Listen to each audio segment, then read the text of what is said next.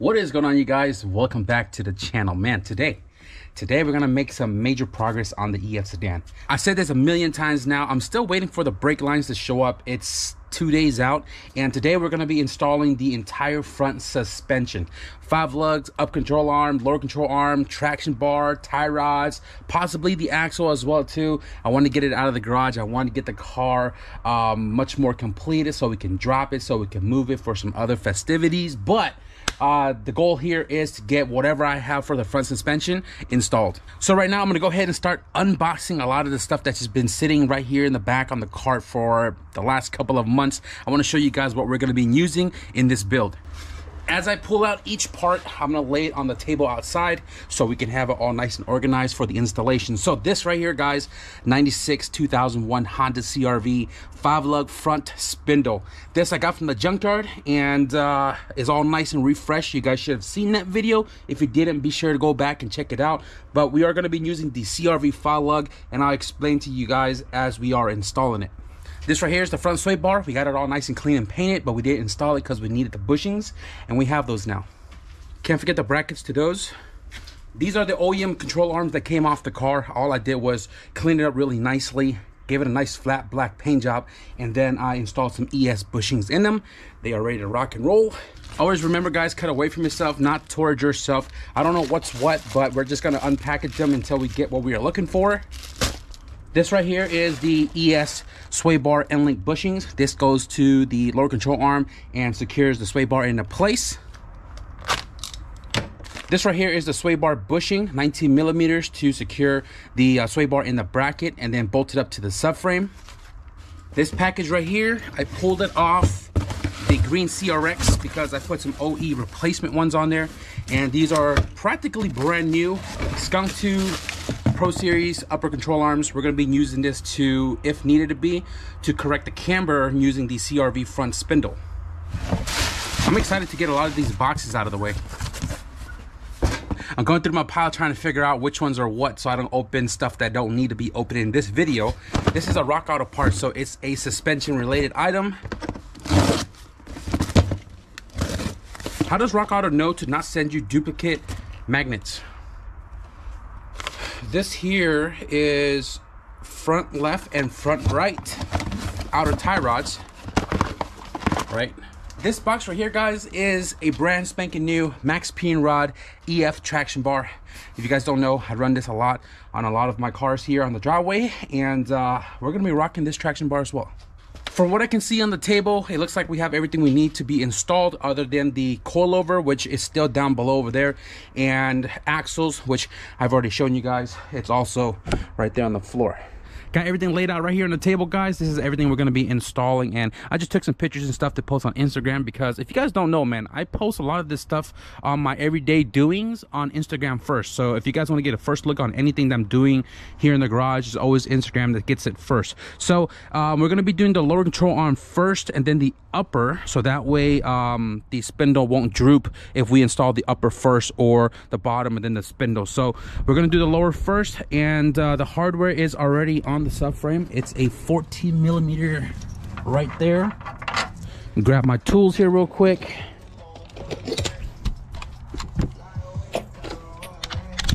I will need my impact because I like ugging everything just to drive it in, guys, just to drive it in. Got to get my favorite kindergartner chair.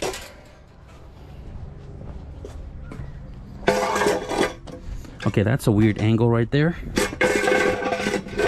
Now to put that a little sideways. Sway bar points toward the back. So this is passenger. This one's driver.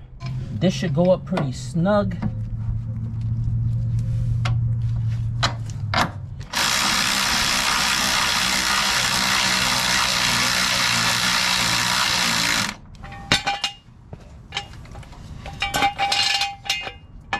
So I'm gonna go look over here on my factory spindle, passenger side, just to get a reference of the upper control arm. So swinging in towards the rear is passenger.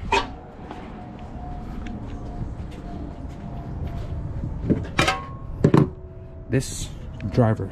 So I don't have any hardware on here because I reused it on that car over there. So I'm gonna have to find some hardware. Unfortunately, No resto tuner hardware. Probably gonna have to grab that later, but I do have some like cleaned up 17 factory nuts, so I'm just gonna go ahead and use that for right now.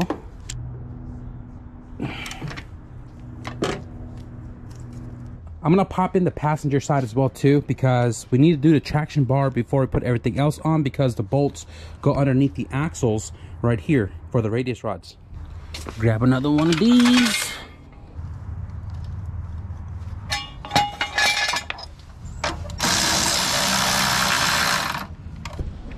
Upper control arm, may as well.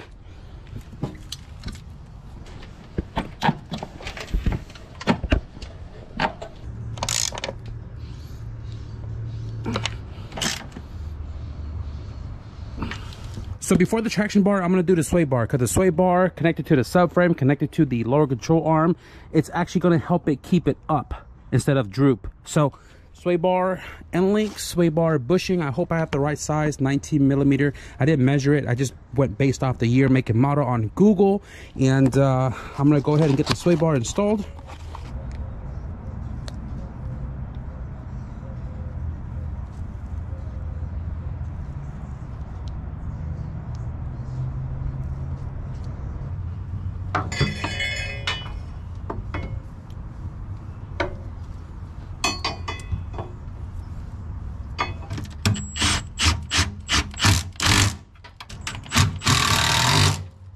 Next up, sway bar end link bushings.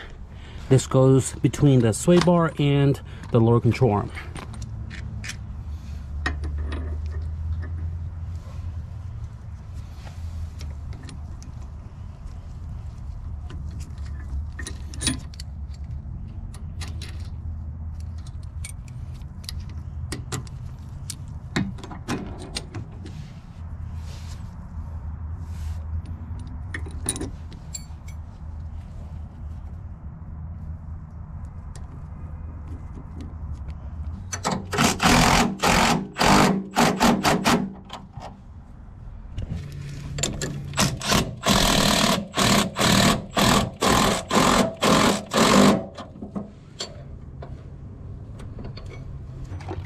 All the old stuff, basura.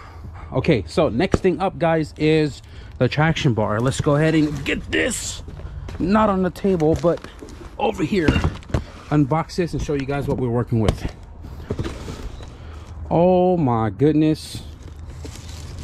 Max P and Rod, if you guys are watching, this gotta go. This definitely gotta go.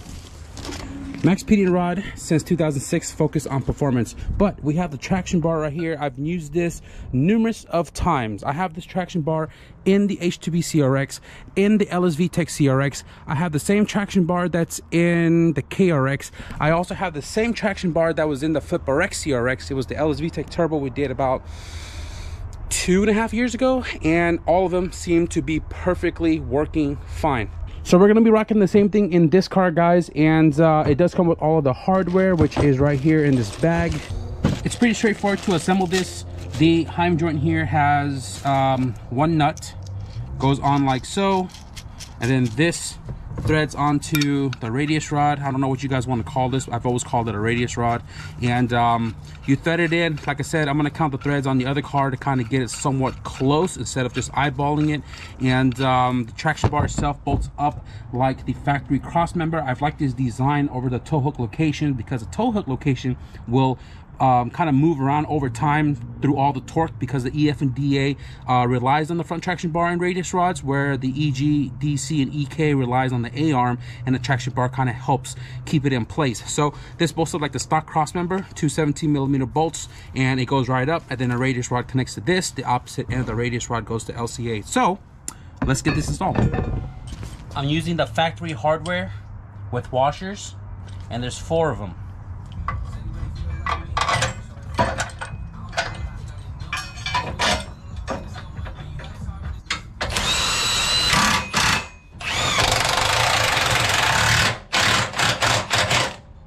Ran into my first issue with the traction bar, and it's not a traction bar situation. So the traction bar is installed, and this mounting location for the passenger side radius rod is actually touching just a little bit on the alternator. And my solution for right now is just to cut off a piece of that bracing. I'm just going to cut off a section right here and make the clearance.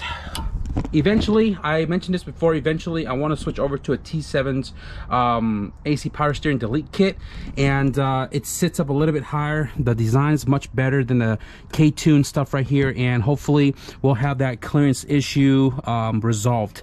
The KRX has the T7 kit, K24 low setting on the EFK2 motor mount, and it doesn't even come close to the traction bar like how this one is.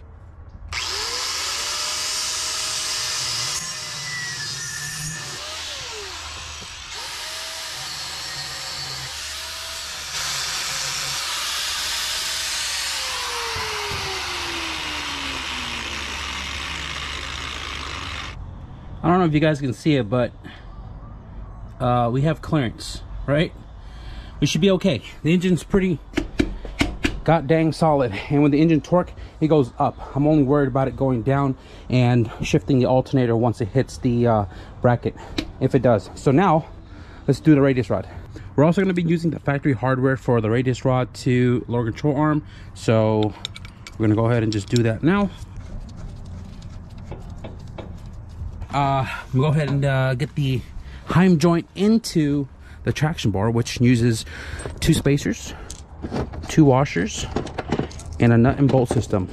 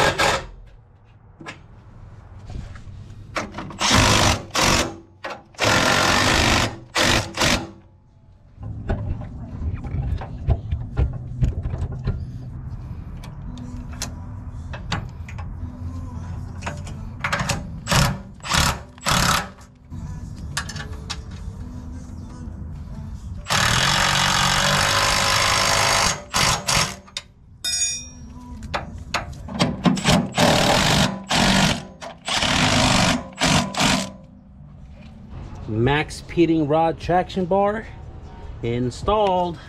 So I left the lock nut loose in case I need to adjust it, but I won't know how much to adjust it until we get the wheels onto the car. So I'm gonna leave them loose for right now. And I also just noticed that my oil pan -10 is still open, so I need to block that off.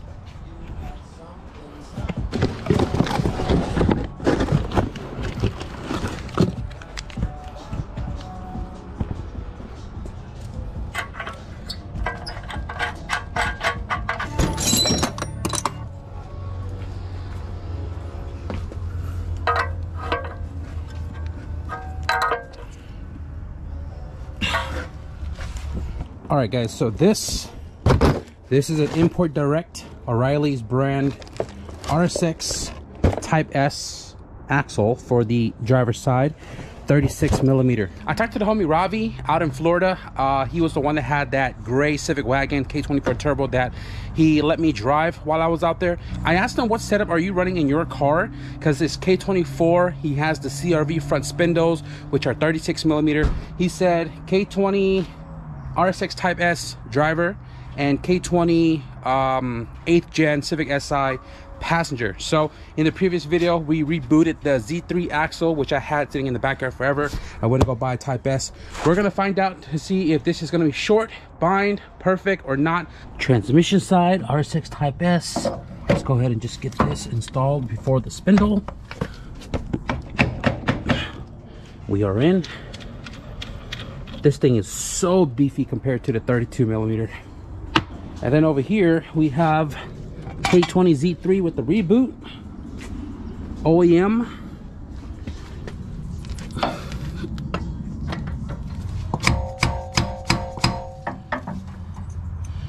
We are running the RSX Type S half shaft, which came with this engine from the junkyard, and I've never removed it other than putting the transmission on. So yeah, that's our setup. Z3 passenger, Type S driver, K20 Type S half shaft. Now let's get into the spindle and see if these axles will work. Oh my God, these spindles are super heavy.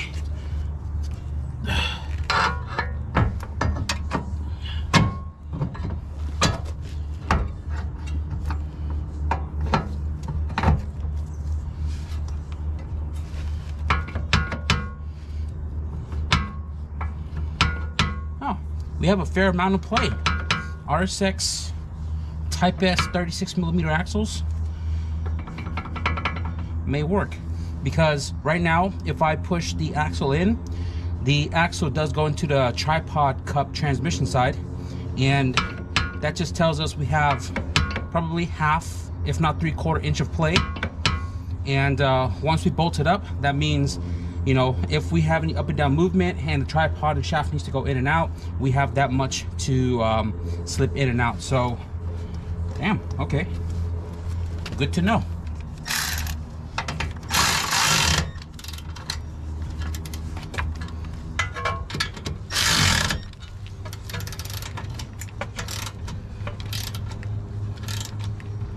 So before I get going with the passenger side to see if the Z3 axle will work, just want to talk about the 5 lug conversion real quick. The 5 lug conversion I'm using is from the 96 to 2001 Honda CRV. If you guys don't know, CRV, ITR have about 11.1 inch on the rotor, and they share the same caliber.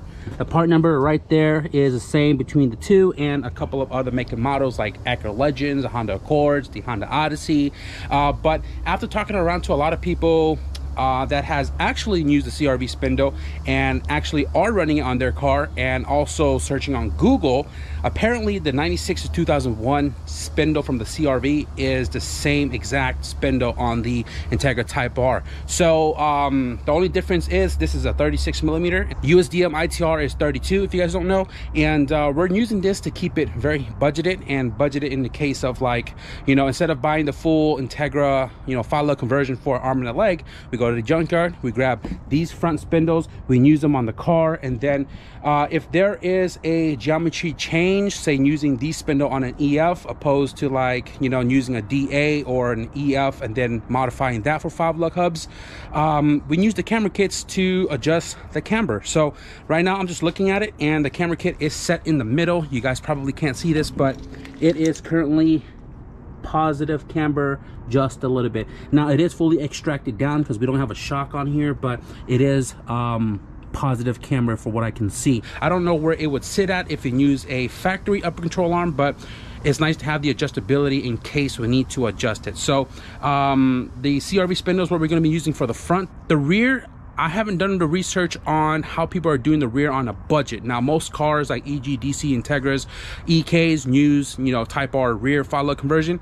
But for budget guys like us, you know, you can do a hub swap. You can remove the hub in the back, and then, you know, I don't want to put out false information. I'll do more research on it, and I'll touch topic once I get to the rear. Although I am going all-wheel drive, so my all-wheel drive trailing arm is going to be 5 lug from S1. I kind of want to say, because us 4 lug guys use DA rear trailing arms or DC trailing arms, it's practically the same using the ITR rear trailing arms. So I don't see why it wouldn't just bolt up, say, if you bought a full ITR CTR conversion. I know it's different and more difficult for the rear of the wagon trailing arms, so I can't really speak upon that as well too. I've never done it, so I can't give you guys information. But yeah, as far as I know for right now, we're running the CRV front. We'll touch topic on the rear later. So now let's get the passenger spindle into the car.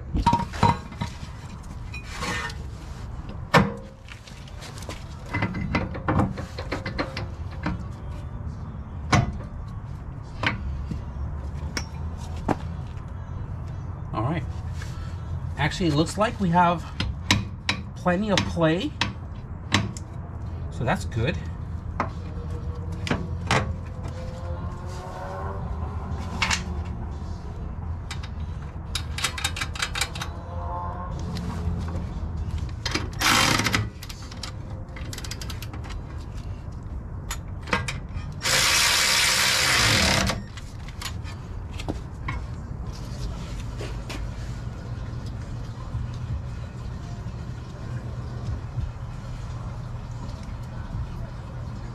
Somehow this axle nut is stripped, so I can't use it. but I think this axle is gonna work for us. I'm pretty stoked about that. The fact that if I didn't have the nut on and we can push it in, maybe half an inch, that's plenty for us to not have any type of bindage, and I'm stoked about that. Yes, sir. I forgot. I did the overhaul on my brother's suspension, and all of his 36 mil axles are right here. So, try to find a nut for my car. Yes, sir.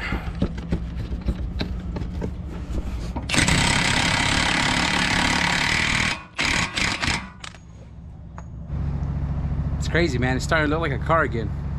I didn't tell you guys, off camera, I cleaned the headlights and threw them on 2 days ago. I don't know if you guys even noticed it, but yeah, headlights are on, fenders are fully secured as well too, and I did gap it to the hood and everything. Part number 4200 is front left outer rod. Front left, driver, passenger. I'm surprised there's no locking nut on the outer rods, and the inner rods don't have them either. So I need to go through my scrap bin here and find my old rack and see if I can get the that's cut off. Right here. Yes, sir. Hopefully they're the same thread pitch. Originally I cut those off because I couldn't take off the lock nut. So I ended up just cutting off the rest of the outer tie rods on the old one right here and broke the nut loose, and now we have locking nuts for our new inner and outer tie rods. So I'm gonna go ahead and get the new one, this guy here, installed. Like I mentioned, the steering wheel is centered as far as the revolution going left and right, and all I'm going to do right now is pretty much adjust the tie rod to get the spindle to like have the rotor pointing straight forward. Obviously this is going to have to go to the alignment shop, and we're probably going to just trailer it since it's going to be front wheel drive anyways, but we're going to do that once we do the entire suspension all around the car. So right now just going to eyeball it, get it as close as I can, and then lock it in place.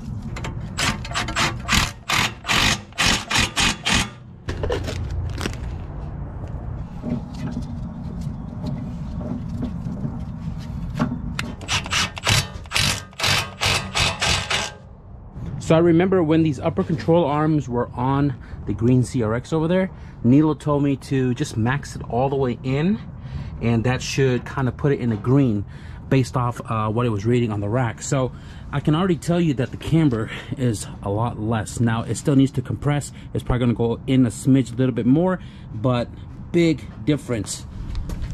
Look at this side. Leaning, it's leaning out for sure. So I'm just gonna go ahead and native camber the Skunk 2 all the way in on the driver's side, and I think that's gonna be it for our suspension overhaul. Don't worry guys, I'm gonna mock up the ITR wheels just to get a good look at it, because I'm not gonna leave you guys hanging off like that.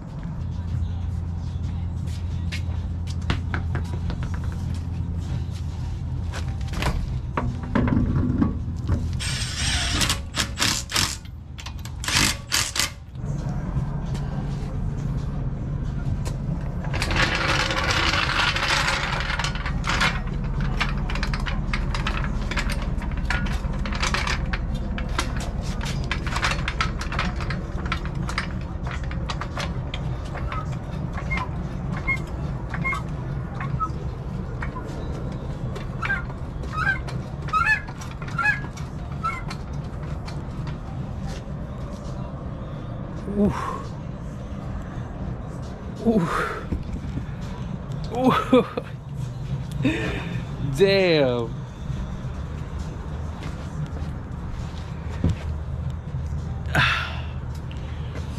Man. So currently the wheel has 225/50 neogens on it, and I'm probably going to try to run 225/50/15, and the car is going to be a little bit higher than this right here, and I think it's going to look freaking awesome. The vision, man, the vision is, it's coming to life. Damn, that should look good. Oh man. All right guys, so all my stuff is cleaned up, my wheel is put away, And I think that's gonna be it for us today. Did that rhyme? I'm super stoked, man. I got the whole entire front suspension installed, all the brand new components installed along with that. And the only thing left, like I mentioned, is the stainless steel brake lines, which shows up in 2 days. And then we'll do that. And then we'll work towards the back on the all-wheel drive conversion along with the 5 lug and everything pertaining to that. But that's gonna be safe for a little time because I don't have any of that stuff yet. Progress is better than no progress, man, and I'm very stoked. I'm very happy, and I'm excited because the vision, like I said, is coming to life. Oh, and I need a 40/40 prop valve too, because that's the factory one. I need a 40/40 prop valve to put the icing on the cake so we can bleed the entire system when it's ready. Don't worry, guys, I'll throw some pictures at the end of the video so you guys can check out and pause the wheels on the car and drool over it, because I've been staring at it for the last like 15 minutes before I took it off. Man, it is freaking looking amazing. Where does this go? When it comes to anything in life, for me building this car, you gotta have a game plan, you gotta have a vision, you gotta have a goal, and then you gotta find the best way to tackle every aspect to get to that goal. You know what I mean? And I've been chipping away at this car since we've gotten it. Well, we've gotten it for a while, but since we brought it to the driveway, we've been chipping at it, and dude, we're close. I think tomorrow, I'm not sure, I think tomorrow the conversion harness should show up along with the ground cables, and we can get that all put into the car, and then literally it's just fluid and program the ECU. I've said this the last 2 or 3 videos now, but you know, once the parts show up, it's gonna get real. You know what I mean? And then after we do all of that, everything else follows. The radiator, the exhaust system, cleaning the undercarriage, putting the turbo kit on. Man, I'm excited. I'm excited. I don't have a set goal for this car, but we're moving right along, and I want to keep this momentum going. Before you guys know it, it's going to be K all-wheel drive turbo. I don't know if you guys have caught on just yet, but that's the whole entire vision for this car, man. Temporary motor though. When the big motor comes in, we finna turn that thing up. Man, the other Dana started to come out. So anyways, guys, I'm gonna wrap it up for this video. I hope you guys enjoyed the progress update on the EF Sedan build, and if you guys did, man, be sure to leave a thumbs up. And if you guys want to stick around for more progress update on the car, any minute now we're gonna fire this thing over. Be sure to hit the subscribe button. But with that being said, thank you guys for watching, and I'll see you guys in the next video. Peace.